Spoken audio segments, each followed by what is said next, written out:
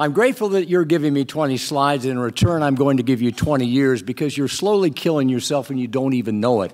The problem is you've been brainwashed, just like Derek Zoolander was brainwashed by Magatu to off the Malaysian Prime Minister dude. And it's been happening to you since before you could read or walk. The problem is that children's literature has been filled with ageist propaganda. Old people don't even exist in these pages, or they exist solely to make fun of, or of course to do what they do best, get sick and die. Television has been the worst offender ever since its inception, misrepresenting or underrepresenting older people, characterizing them as frail, feeble, and forgetful. And it's not just books and television. It's over-the-hill retirement cards. It's doctors prescribing medication before lifestyle modification.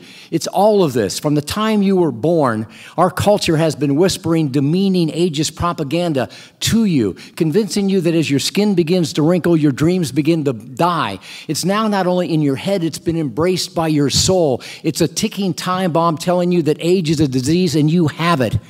It's diagnosed every time by yourself that you get a gray hair, that you get a new wrinkle, that you get an ache or a pain, or you forget or you lose something. And that's what Growing Bolder is about. We're rebranding aging. We're deprogramming the world from the insidious cult of youth because you have been deceived by the culture. You have been misled by the media. You've been lied to by Madison Avenue and Hollywood, and even by your friends, your family, and yourself, because aging is not a disease. It's an opportunity. And don't say, yeah, but I got bad genes. Genes only account for 25% of active longevity.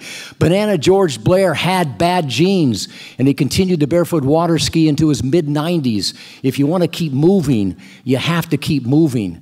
A major study at the recent National Senior Games revealed that the average fitness age of the over 4,000 competitors was 43. That's 25 years younger than their actual chronological age. And this is important to you because, as it turns out, fitness age is a better predictor of how many years you have left to live than your actual biological age.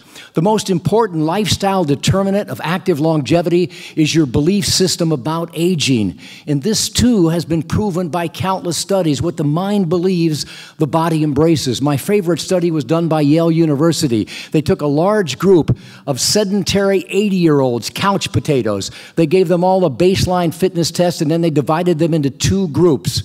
One group was exercised every day for 6 months. The other group, no exercise at all. But they were exposed to constant positive images of older people, powerful, passionate, interesting, intelligent, sexually engaged, socially active. And at the end of 6 months, they gave them another physical fitness test. And the group that did no exercise at all, but was exposed to these positive images, showed more improvement in their overall physical abilities than the group that exercised every day.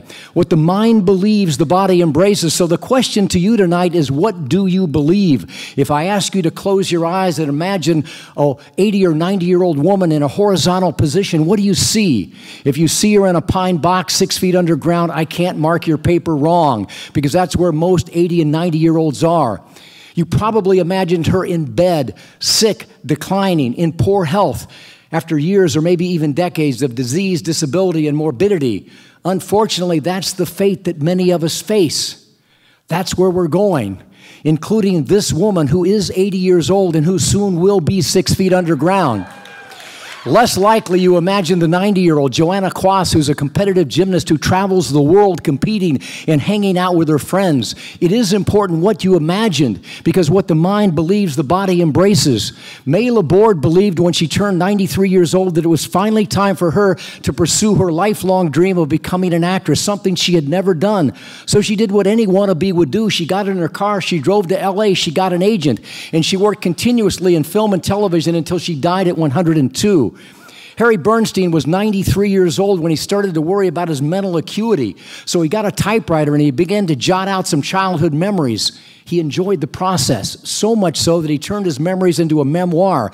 And at 97 years old, Harry Bernstein became a first-time published author. He would publish 2 more books before he died at 101, but not before proclaiming his 90s the greatest decade of his life. Ida Keeling was 68 years old when both of her sons were murdered. She became so despondent that her daughter, fearing that she might take her own life, forced her to go outside and start running. Running not only saved her life, it soon defined her life. You might have seen Ida all over the news recently when she set a world record in a 100-meter dash for women 100 to 104. Lifespan is defined as the age of the oldest living individual in any species, and for human beings, it's 122 years, 164 days. Jean Clement was not athletic. She didn't lead a particularly healthy lifestyle, but she loved life. She took up fencing when she was 88. She rode her bike every single day until she was 100, and she lived alone until she was 110. I know this because I wrote a book on active longevity based upon interviews that I did with the most active centenarians in the world. And here's what I learned. Here's what I can tell you tonight. Hold your friends closely because their value increases as you age. As we get older, low social interaction is more harmful to our health than alcoholism, obesity, or smoking. It's true. Here's what you got to do. Get a posse. Find a passion. Stay active. You're hardwired to move. If you start moving, stop moving, that's a sign that you're going to stop dying. Chill the F out. Active centenarians don't stress about anything and laugh. Jean Clement was asked, what's it like to be so wrinkly when she was 120? And she said this, I have only one wrinkle, honey, and I'm sitting on it. Here's what you don't know about Jean. She smoked a cigarette every day for 100 years. She ate 2 pounds of chocolate every week until she died. But her passion for life, her joie de vivre, overcame her questionable lifestyle choices. So I ask you again, imagine an 80-year-old woman in a horizontal position, and if you now imagine this woman, you have just added years to your life. If you now imagine this woman, you're starting to get the idea. It's not about the length of your life, it's about the quality of your life. Aging is not a disease, it's an opportunity. Stop growing older and start growing bolder. Thank you.